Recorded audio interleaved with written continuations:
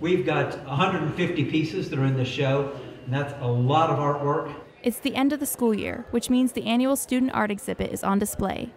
It's nerve-wracking. It's my first art show, but it's cool. It's exciting. I like it. It's a lot of hard work that I put into.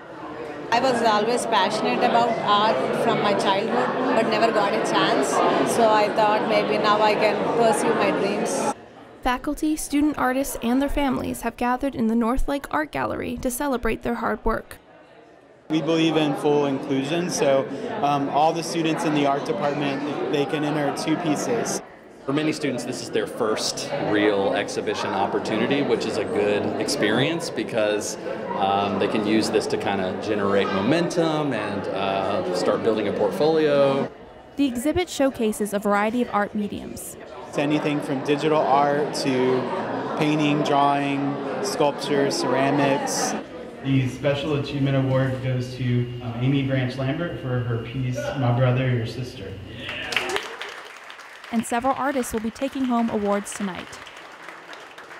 Their Professor's Award is seeing their students grow in their artistic pursuits. There's a large Tyrannosaurus Rex called My Dinosauna. That's by an artist named Imani Moore, who has exploded as far as technical understanding, improvement, and that piece is just like this. Are you kidding me? There's like a baby T-Rex wearing a jean jacket. I took up ceramics as an elective and I could just never put it down, so it's just kind of become a very great snowball effect into this piece and just figuring out who I am as an artist. Many pieces from the exhibit are for sale and will be on display through May 8th. That's all we have for tonight, so give everybody a big round of applause.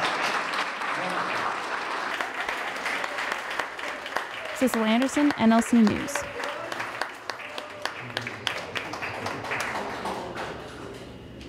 Congratulations.